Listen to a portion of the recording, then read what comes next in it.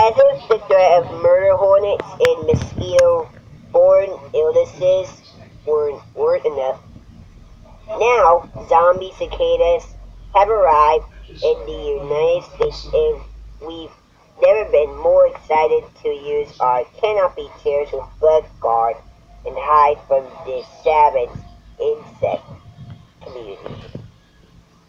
Zombie cicadas have been spotted in West Virginia. Don't worry, these muted critters appear harmless to humans. But yet the process in which zombie cicadas infect others is quite pretty bizarre. Unlike your average noisy, chirping, and friendly cicadas, these zombie cicadas are infected with the fungus called Masopora that basically eats away at their mind's body. A study recently published in PLOS Pathogens compares the transmission of Masopora, known as active host transmission, to that of rabies.